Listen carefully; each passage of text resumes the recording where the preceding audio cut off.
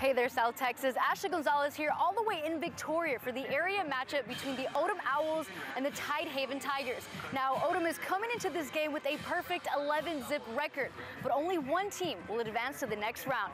Now, let's take a look at those highlights. To start off, Tidehaven coming out swinging on the opening punt.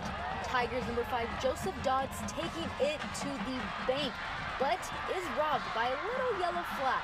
Officials say he was down after dropping the ball at the beginning. Good news for the Odem Owls. But the Tigers do redeem themselves with number 11 Logan Crow and the QB keeper from inside the 10. Touchdown Tidehaven. This would put the first numbers on the board for the night. 7-zip Tigers. Then Odem answering right back with this trick play from QB Hunter Dawson to number 9, who tosses it up to number 12, Austin Dominguez, for the touchdown. Extra point is good and ties it up with a pair of 7s. Then Odem again.